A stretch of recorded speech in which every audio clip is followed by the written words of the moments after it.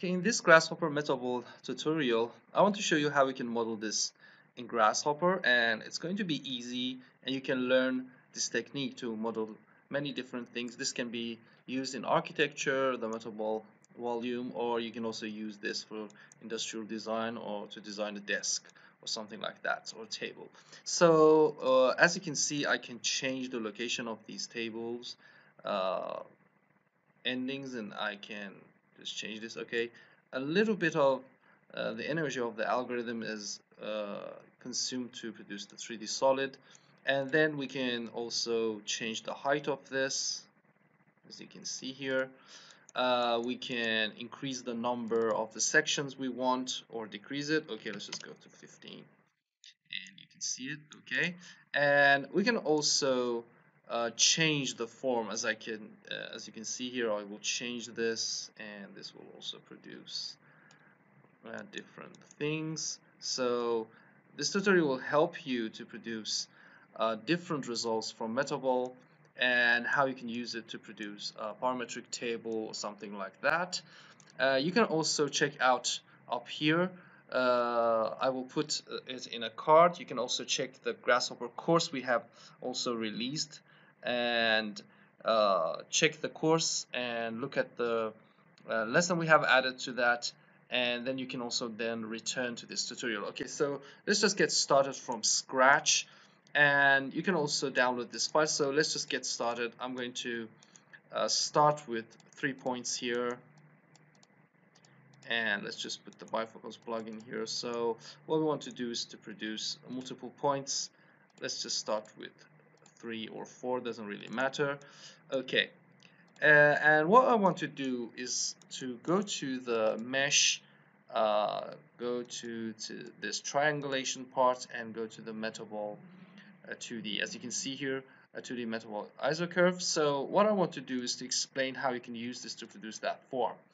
First of all is the point charge locations. If I just return to the algorithm, as you can see here, because we are using the 2D metaball, what we need is to produce a metaball in each of these levels. So these are each 2D metaballs extruded, okay? So what we need is to produce different 2D metaballs in the different layers and then extrude them. So what we can do is to, first of all, you can also use this technique for other models. I'm going to go to the curve section and use this line SDL to draw a line from these starting points, and let's just go to the direction for the Z and give this a number so we can change the length of the line.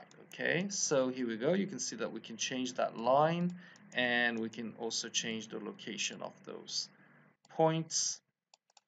And what we want to do is to first divide these lines into different points. So what I want to do is to type divide curve and divide these curves into maybe 15 different divisions. And as you can see here, we have these points, but because we had 4 line and we divide it into 15 points, we will have 4 groups of 16 points. So these are 4 groups of 16 points, but because we are using the Metaball 2D and we want to produce a Metaball in this height, okay, in this height, so we have to put these points into groups of 4 and not in groups of this way. We want them in this way. So you can also check out the what are these icons, the flattened graph tutorial. I will also put this in the card here. So let's just do this.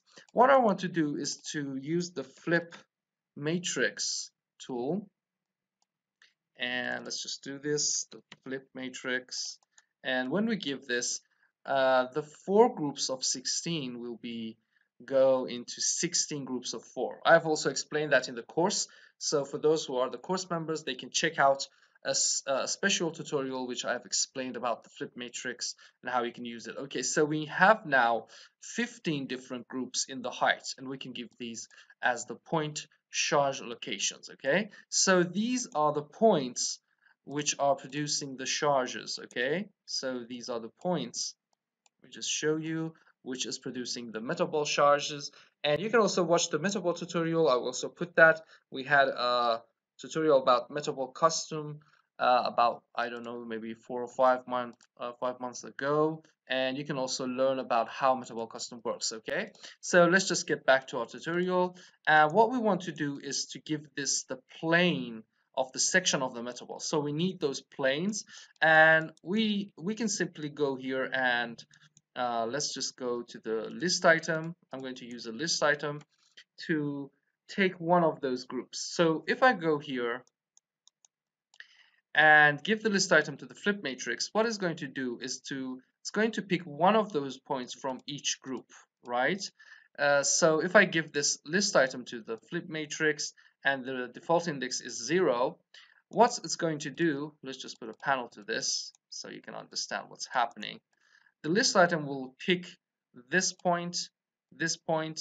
It will pick all the 0 index of those. So what will happen is that we will just have one series of points here. Let me just show you by highlighting these points. You can see this is the first group, and that doesn't really matter because we can select any of those groups we want, and I've just chose the first one and give this XY plane. So let's just give this an XY plane, and this is enough because if you just want to connect an XY plane to all of those, this will do it 4 times and will produce 4 different metaballs. So let's just give this to the one of those lines, and we can just give this to the plane. Here we go. And the last part we have to produce is the ISO curve intersection. And as you can see here, let me just highlight this, or maybe just produce a pipe on this so you can understand what's happening. And where is it? Okay, here we go. And what I want to do is to produce a curve which I will also divide on the same height, and say that I want a metaball to just flow on those points, and that will just constrain to your metaball and make it available based on that. So let's just change this so you can understand. Okay, I want to change this curve, and here we go. Let's just go and see it. Okay, so you can see if I define this curve as the metaballs are going through that, we can have different results. So how can we do this in Grasshopper? We can simply pick one of those. So let's just turn this off. I'm going to go again to list item, pick one of those lines. The first one is enough. And let's just focus on this. What I want to do is to define 3 points. You can also define many points as much as you want. And move these first, the starting point in the X direction, the last point in the X direction, and maybe another point on this line in the X direction. We can connect those together to produce that parametric curve. So here we go. We can simply just start with, let's just turn those division points off, this one off, and now we can start with this line. So let's just go to the curve. We need a point on curve. Let's just start from the 0, then go to the half of it. Maybe you just want it on the line, and at the end we just go to the end. So we have 0, this one, and the 1. Okay, and now we want to move them. This is really easy. You can move them in the X direction, but remember, if your line is here, perhaps we have to move that in the -X direction. So let's just give this a number, 12.56. Okay, and let's just put this here. So you can see that I can change the location of this point, and then we can also give this to the middle of the point. Here we go, and at the end we will have this here. Okay, so you can see I have produced 3 points. That's fine. We can go to the curve section and use the interpolate menu tool to just produce that, the first vertices, the second, I'm using the shift key, and the last one. Here we go. And now what we have to do is to produce the same points in the heights we just produced here on this curve because it has to be in the same height and we have a 2D metaball. So we can go to the intersection and use this curve plane intersection now. Use this curve. The intersection planes are right here. Doesn't really matter because it just intersects. It's an infinite plane. And now we have those points in the same height and we can say move it from here. That's it. So let's just turn everything off. But I guess that we can see the lines and the points. And now we can change the height, right? We can change the location of the points. You can see that this is producing different results.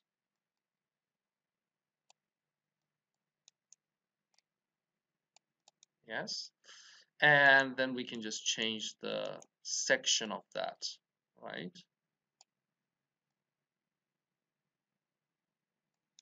That's it. Let's just increase the height a little bit.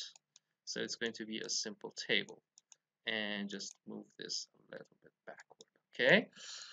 And at the end, we have to produce that. Remember, I have explained that in the Metaball section, that if you just connect a surface to this, it's going to take a while because this is a polyline. If I bake this, you can see that this is a simple polyline.